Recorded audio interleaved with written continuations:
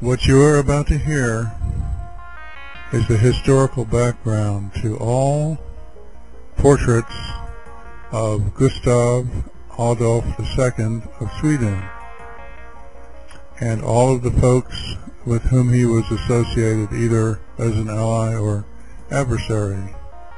There was a flood, covered the whole earth, and the only survivors that were above ground at the beginning of the flood were Noah and his wife, 3 children and their wives.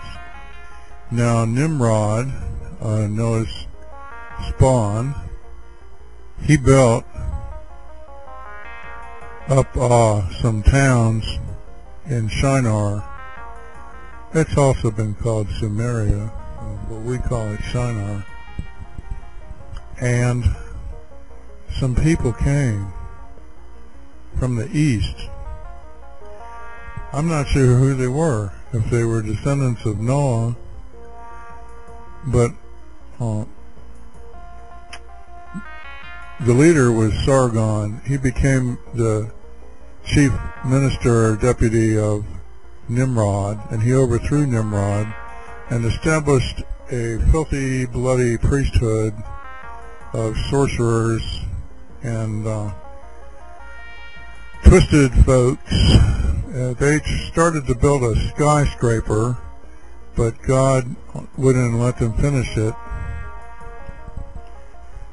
God scattered these skyscraper building filthy priests and their slave population, and they spread out. The priesthood spread out and established their temples and civilizations in many places. Those are the self-same folks against whom Gustav Adolf was protecting us. He was protecting us against them. I want to read to you now a prophecy from about the year, sometime after the year 305 BC. It's from a prophetess by the name of Goza. One bad time has passed by, but there is still another coming. Eartha has not given it birth, Uralda has not decreed it. It comes from the east, out of the bosom of the priestess. It will breed so much mischief that Eartha will not be able to drink the blood of her slain children.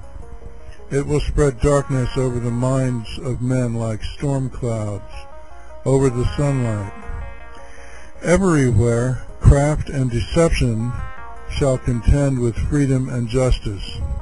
I'm going to interrupt the prophecy to remind you that you watch a Hollywood movie, or a moving picture from the film business, and it's all about craft and deception, scams. They have to resort to craft and deception to achieve their plans in these films, and that's an example of this prophecy being fulfilled. I'll repeat it. Everywhere craft and deception shall contend with freedom and justice. Freedom and justice shall be overcome, and we with them. Your attention, please.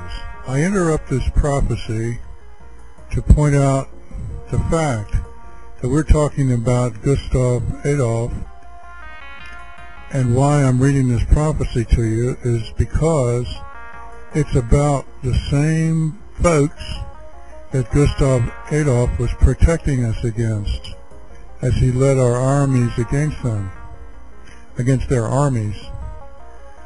The leadership actually was not with the armies. They were remote in their, how you call it, their safe holds, in their strongholds, in their safe holds at a far distance away.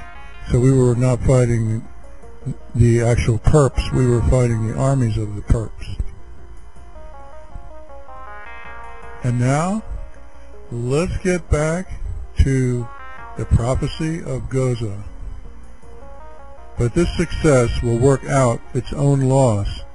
Our descendants shall teach their people and their slaves the meaning of 3 words. They are universal law, freedom, and justice.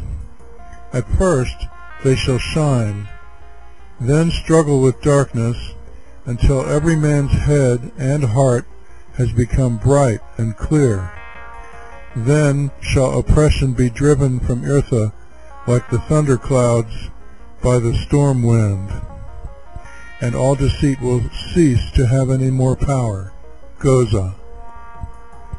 Now I want to read to you the historical record telling you how the activities of the priests were transferred to Italy from Troy. Ultimately, the priesthood in Rome was taken over by Simon Magus. Here is from the writings of Beaton, and this is about the activities of the priests. In order to make myself well understood, I must let alone for a while my account of the Skotsi people, and write something about the Hinde Krekelander, which means the people from Italy, or it's called the Near Greases, the near Greece. Hinde Krekelander formerly belonged to us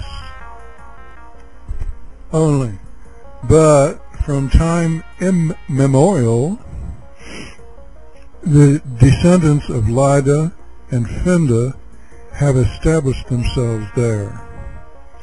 Of these last meaning of the descendants of Finda, there came in the end a whole troop from Troia, which is Troy. Troia is the name of a state that the far Greeklanders had taken and destroyed. When the Trojans had nestled themselves among the near Greeklanders, that means in the Italian peninsula, with time and industry they built a strong state with walls and a burg named Rome. And now that of course refers to the descendants of Aeneas. A burg named Rome, that is spacious. When this was done, the people, by craft and force, made themselves masters of the whole land.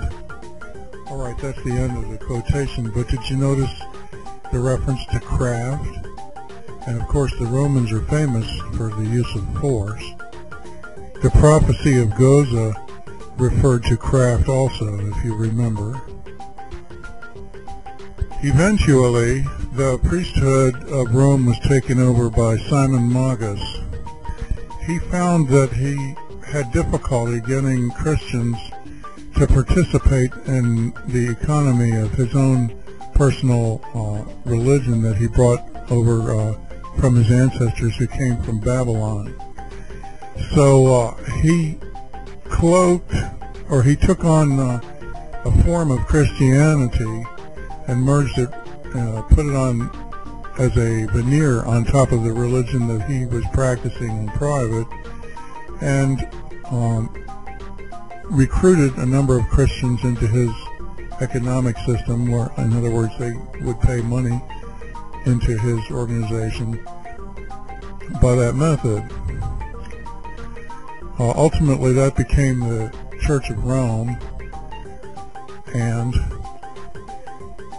ultimately the Church of Rome became the ruler of Europe, having control over all the kings of Europe.